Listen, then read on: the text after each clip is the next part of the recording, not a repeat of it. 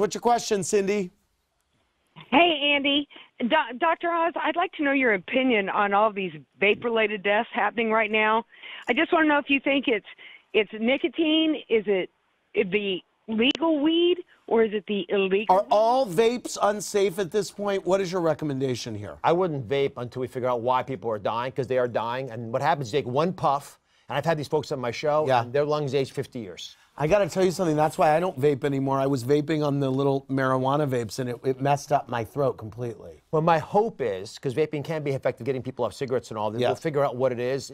It's most of the illegal ones that are causing the problems, but you cannot tell if it's legal or illegal. They look exactly the same. So stop. I think within the next month or so, we'll know why. Yeah. Okay. And why can't we just use rolling papers? I agree, Lorraine. That's what I do. Coming up, more of your calls and questions for